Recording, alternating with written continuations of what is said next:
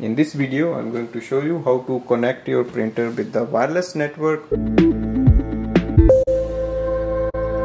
So this is a Canon Pixma TR7060a printer. Go to the printer screen, click OK button. Look for the LAN settings, Wi-Fi setup. Scroll down and click on the Wi-Fi setup. Select manual connect and press OK. So it displays the list of Wi-Fi networks. Select your network and press OK. Now you can enter the password using the panel. So if you use this button for lowercase, uppercase, numbers, special characters, and just press OK to apply.